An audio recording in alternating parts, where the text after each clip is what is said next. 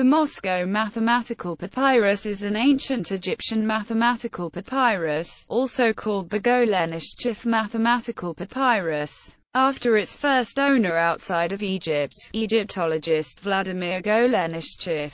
Golenishchev bought the papyrus in 1892 or 1893 in Thebes. It later entered the collection of the Pushkin State Museum of Fine Arts in Moscow, where it remains today. Based on the paleography and orthography of the hieratic text, the text was most likely written down in the 13th dynasty and based on older material probably dating to the 12th dynasty of Egypt, roughly 1850 BC, approximately 5.5 meters long and varying between 3.8 and 7.6 centimeters wide. Its format was divided into 25 problems with solutions by the Soviet Orientalist Vasily Vasilyevich Struve in 1930. It is a well-known mathematical papyrus along with the Rhind mathematical papyrus. The Moscow mathematical papyrus is older than the Rhind mathematical papyrus, while the latter is the larger of the two. Exercises contained in the Moscow papyrus. The problems in the Moscow papyrus follow no particular order, and the solutions of the problems provide much less detail than those in the Rhind mathematical papyrus. The papyrus is well known for some of its geometry problems. Problems 10 and 14 computer surface area and the volume of a frustum respectively. The remaining problems are more common in nature. Ship's part problems. Problems 2 and 3 are ship's part problems. One of the problems calculates the length of a ship's rudder and the other computes the length of a ship's mast given that it is 1/3 plus 1/5 of the length of a cedar log, originally 30 cubits long. AHA problems involve finding unknown quantities if the sum of the quantity and part of it are given. The Rhind mathematical papyrus also contains 4 of these type of problems. Problems 1, 19, and 25 of the Moscow papyrus are AHA problems.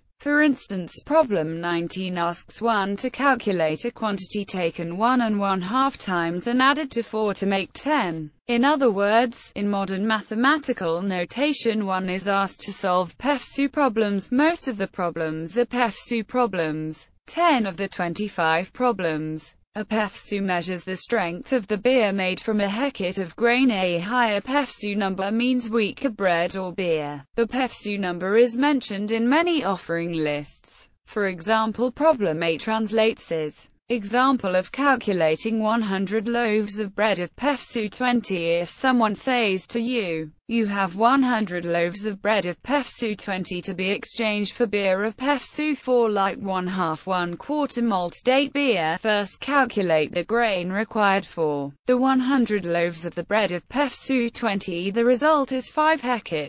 Then reckon what you need for a des jug of beer like the beer called 1/2 malt date beer. The result is 1/2 of the hectare measure needed for des jug of beer made from Upper Egyptian grain. Calculate 1/2 of 5 hectare. The result will be 2.5. Take this 2.5 4 times. The result is 10. Then you say to him, behold, the beer quantity is found to be correct. Baku problems. Problems 11 and 23 are Baku problems. These calculate the output of workers. Problem 11 asks if someone brings in 100 logs measuring 5 by 5, then how many logs measuring 4 by 4 does this correspond to? Problem 23 finds the output of a shoemaker given that he has to cut and decorate sandals. Geometry problems. 7 of the 25 problems are geometry problems and range from computing areas of triangles to finding the surface area of a hemisphere and finding the volume of a frustum. 2 interesting geometry problems.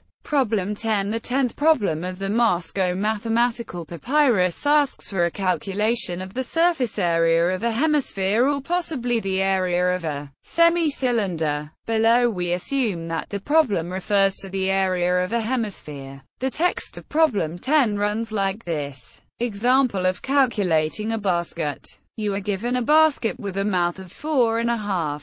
What is its surface? Take 1/9 of 9. The basket is half an eggshell. You get 1. Calculate the remainder, which is 8. Calculate 1/9 of 8. You get 2/3 plus 1/6 plus 1/18.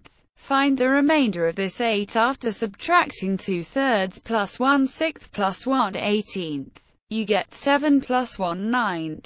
Multiply 7 plus 1/9 by 4 plus 1/2. You get 32. Behold, this is its area. You have found it correctly. The solution amounts to computing the area, as this means the scribe of the Moscow Papyrus used to approximate pi. Problem 14. Volume of frustum of square pyramid. The 14th problem of the Moscow mathematical calculates the volume of a frustum. Problem 14 states that a pyramid has been truncated in such a way that the top area is a square of length 2 units, the bottom a square of length 4 units, and the height 6 units, as shown. The volume is found to be 56 cubic units, which is correct. The text of the example runs like this. If you are told, a truncated pyramid of 6 for the vertical height by 4 on the base by 2 on the top. You are to square the 4, result 16. You are to double 4, result 8. You are to square this 2, result 4. You are to add the 16 and the 8 and the 4, result 28. You are to take 1/3 of 6, result 2.